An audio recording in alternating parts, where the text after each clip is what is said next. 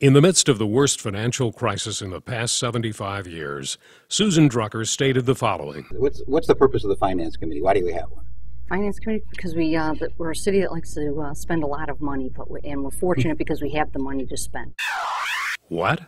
We're a city that likes to spend a lot of money, and we're fortunate because we have the money to spend? Can we really afford to have someone this out of touch running our city? Think about it, and then cast your vote for Bob Paulson as mayor.